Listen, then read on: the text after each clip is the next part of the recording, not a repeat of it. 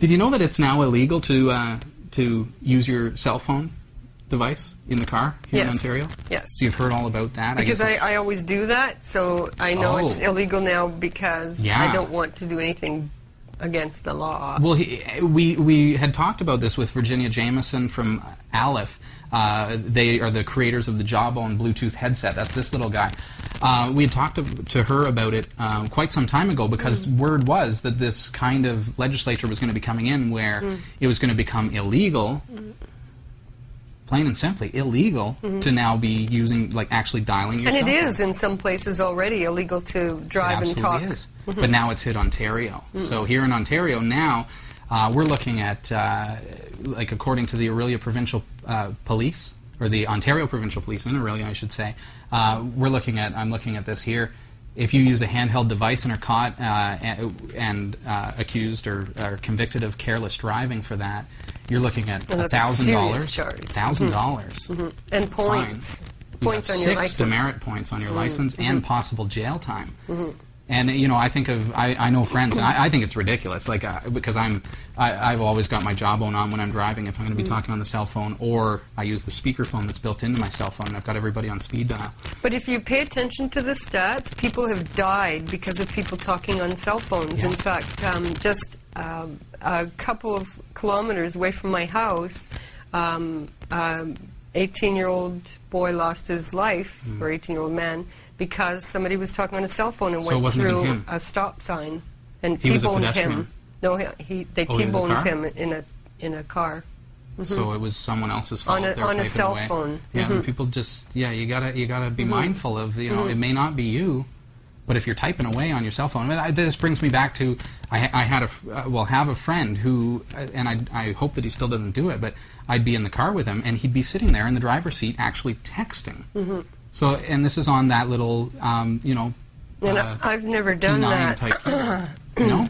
See, I don't ever do that, but I will dial the phone sometimes, and I caught myself once because I almost cut somebody off as I was dialing into my voicemail, and I don't usually do that.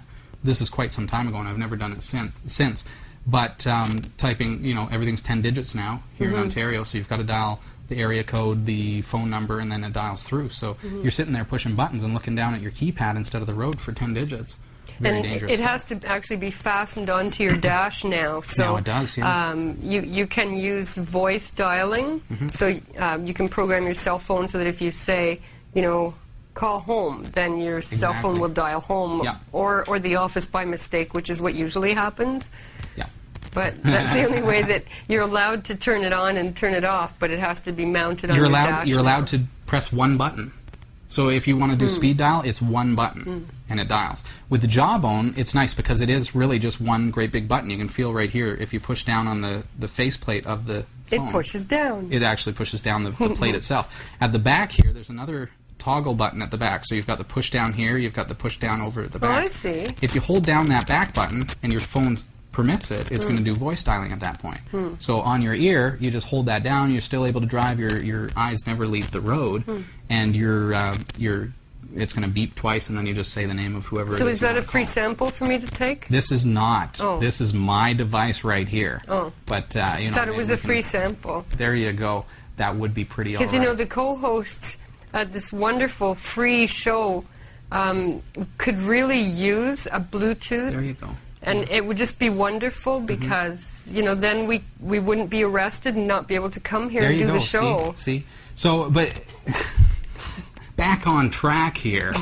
Here in Ontario, it's now illegal, so it's important for us to make mention. Now, this just started on Monday. Like, this has been in talks, and you know, we've known that it was going to be happening. But as of Monday of this week, so yesterday, it came into effect. They've been stopping and warning people. That's what's going to happen until February. We've got like a few months grace period, but you can still get a ticket because if you cause, let's say you drive up onto a curb and risk somebody's, you know, maybe possibly hitting somebody or causing an accident. Even if you don't cause an accident, the police, even though they're only handing out warnings until February as far as actually pushing buttons on your phone, if pushing buttons on your phone causes you to possibly swerve into oncoming traffic or something like that, which is what it does, you can get a ticket for that right now.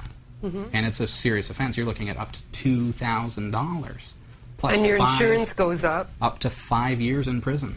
So it's a serious offense. It really is. But it should be. If people die from it, then it should be steep Even still, fines. yeah, it's just one of those things.